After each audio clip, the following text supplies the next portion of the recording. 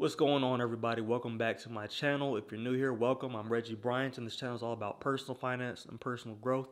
And today we're going to talk about how I saved my first $100,000 by age 28 and how you can also save your first $100,000 in a relatively short amount of time. Now, I'm going to be perfectly honest with everyone watching this video.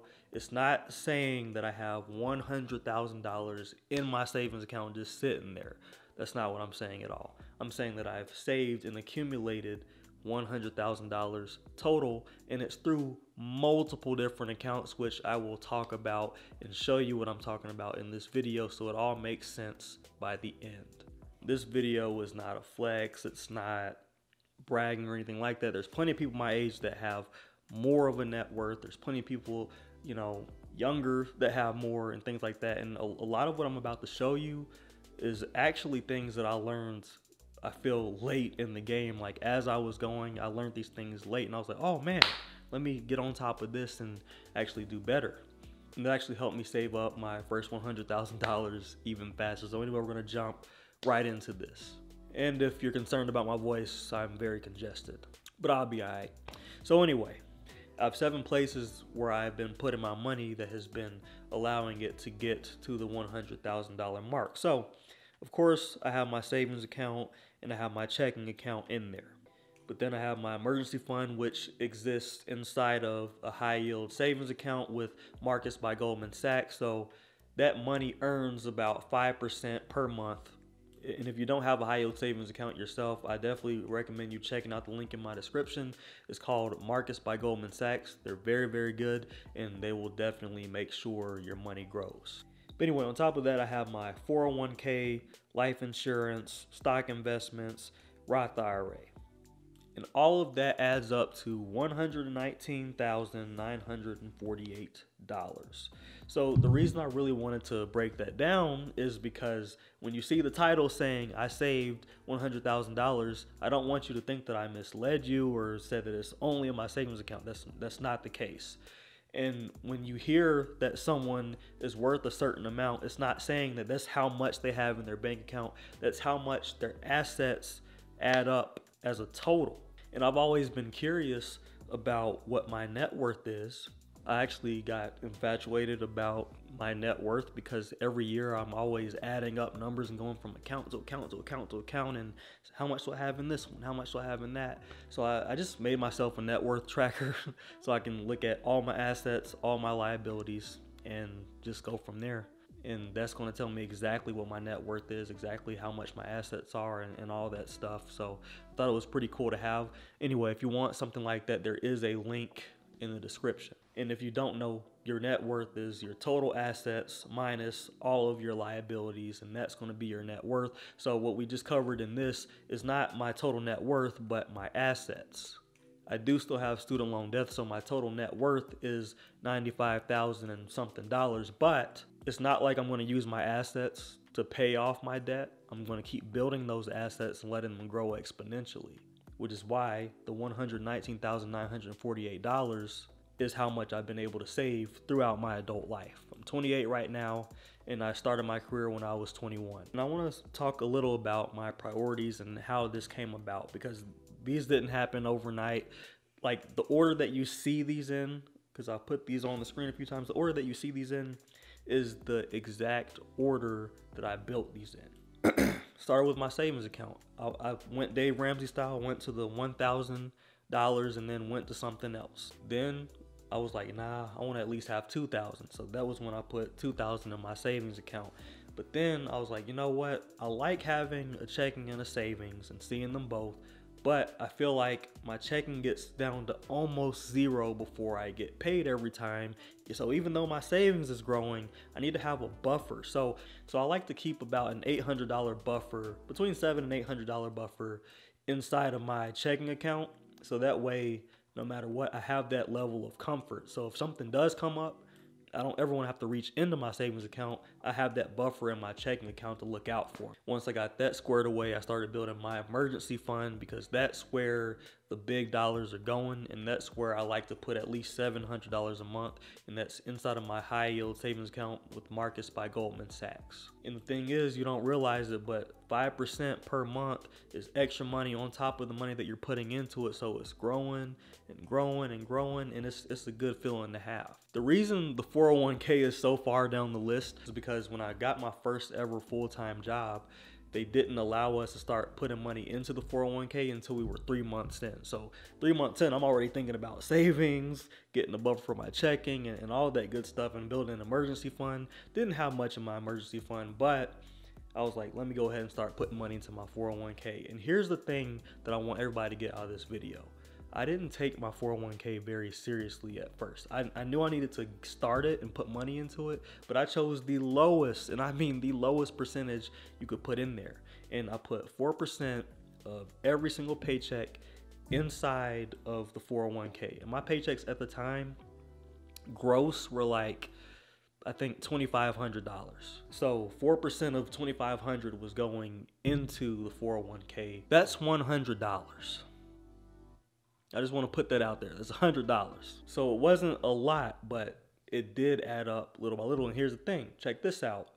I chose the lowest percentage in which my company would agree to match. And the way that they matched me was 50 cents on the dollar. So every $100 I put in, they gave me 50 back inside of that. So that 150 would grow and grow and grow. So when they add their money on top of it, free money, it allows you to multiply your 401k faster. And I did this at 21, so you could imagine it grew and grew and grew. The more time you have in that stock market, the more your money is going to grow. I'm not here to lecture you about the stock market. I'm just telling you how I made my money. Anyway, next one is life insurance, and I'm specifically talking about whole life. I'm not talking about the life insurance you have at your job or anything like that. That's cool, and I do have that. It's just not what I'm considering as part of my net worth. This is cash that is growing inside of my whole life insurance policy that I don't ever plan on touching, but it is there. And there are ways that you can borrow against that and be tax-free and all that good stuff. So that's just good to know. But the true reason that I got that is because you have term life and you have whole life. Term life insurance is like if you die within 10 years, your family gets, $1 million or 500,000 or whatever policy you sign up for. But once that term ends, let's say it's year number 11 and you haven't renewed any policies, that's it. Like, ain't nothing happening. That's $0. But if you have a whole life policy, you have a whole different set of cash off to the side that's also growing, and you can also use it while you're alive if you need to.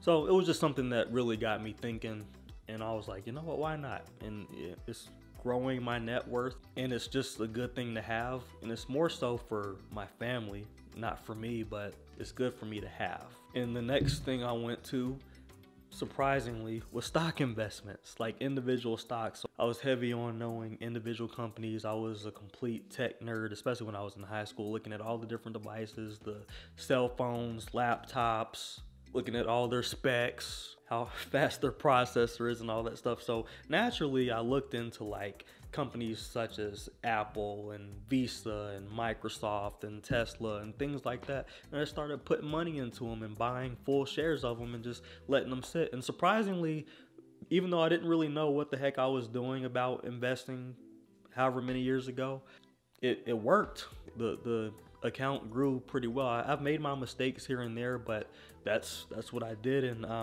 now that account has $20-something thousand in it, and it just continues to grow and grow. And I do want to point out that the investment aspects of this list, these have the biggest chunks of money in them that represent majority of my net worth. So I do like to save, and I am serious about saving, but once I hit a certain point, I was like, okay, I'm gonna go all in on investing now. And it's because that's just my comfort level, and knowing that I'm young and I know that I have a bunch of time in the market, so I'm gonna put a bunch of money into investments because I feel comfortable with my savings and my emergency fund. It's going to depend on how your priorities are personally, but even just like the 401k, I completely skipped over this earlier, but my 401k, it's just conventional wisdom that once you get a job, you're supposed to put your money into your 401k. That thing has grown. We're talking almost $70,000. That's just following conventional wisdom and just having that extra money going into your 401k. That can help you get to $100,000 a lot quicker than you think. Something to think about. But yeah, stock investments, that's something that I don't necessarily say, hey, you should definitely go all in for individual stocks. Not what I'm saying. You want to look at your 401k and your Roth IRA first. I just did it in a weird order for some reason. But when you look at stock investments, I think that should be the last thing you look at. And you should look more so at your 401k and your Roth IRA. Because for one, they're tax advantaged. And I'll make separate videos about both of those. And two, they're invested in funds that can give you clues on what to invest in. Again, that deserves its own video. I literally don't have the time to explain every single point when it comes to that into this video, but I'll make a separate video about that. But once you get your 401k locked in good, then I recommend having a Roth IRA because they're going to offset each other with their tax advantages. And in your Roth IRA, keeping it simple, keeping a nice simple ETF like VOO or VTI, that's personally what I do, and it's up. I mean, it's a very simple thing to do, but it's something that a lot of people don't do. And then the stock investments should come later, and you should look at the top companies inside of those ETFs and other funds that you're already invested in that are already doing well, and that's going to give you clues on what good companies would be to invest in. And right now I'm only holding like 5 different companies right now in my stock portfolio, but every single portfolio I have is up right now. And even when we had our little crashes and everything like that last year and the year before that, they were still up. And it's because I chose wisely. But I say all that to say this. This is an accumulation of mainly my investments on top of some of the cash that I have on hand in case I ever need it. But that's how it grows. It's not just by conventionally saving and then getting a raise and then saving that extra percentage more. Like, that can definitely help, but that's not going to make your money grow exponentially and eventually become $100,000, $200,000, $1 million. So even if you're only able to save like 10% of your income, put a portion of it into something that's going to make it grow. Look, my 401k started with $100 going into it, and now, like 7 years later, we're up to 60 something grand. And that's going to be a portion. Maybe not all of your net worth should be purely in investments, but a big chunk. The more you put in investments, and they have to be safe investments, which is why I have an investing course, and that's why I talk about investing so much on this channel. Once you choose the right investments, making your money grow becomes so much easier. It just takes time at that point. And then the comfort money that helps you sleep at night, knowing that you have a few thousand in your savings and maybe, 5 figures in your emergency fund, that's sleep at night money. If you want to keep adding to that little by little, definitely do it. It's only going to give you more peace of mind. And then also, on top of all of that stuff, what I really was intentional about was being focused on my career and being aggressive about my career. And when I didn't like a certain thing, I didn't like how I was being treated, or I didn't like how I was getting paid, I was like, you know what? If they're not going to value me, I'm going to value myself, and get on up out of here, moved across the country, worked at a better job, a more technologically advanced job, higher pay, more life balance. So I felt like I was rich because I was getting paid more, working half as much, literally half as much, and having work-life balance and being able to do things and have like hobbies outside of work. It was the weirdest thing. But having that free time enabled me to, 1, start this YouTube channel, 2, make more money, write my book, go for a promotion, get a promotion, things, you know what I'm saying? So those things have added up. And then the more money I get, now I know the more money that I get, I need to treat it like it's not mine, like it's going to the investments. And some of it can be portioned off the fun and relaxation and things like that, but majority of it, it's got to go into investments. It's got to go into savings. It's got to go into the future. That is how I saved my first $100,000 by age 28. Anyway, that's the video for today. Thank you so much for watching. My name is Reggie Bryant, and this channel is all about personal finance and personal growth, so you can control your finances, and control your life. Thank you so much for watching. I'll see you in the next video.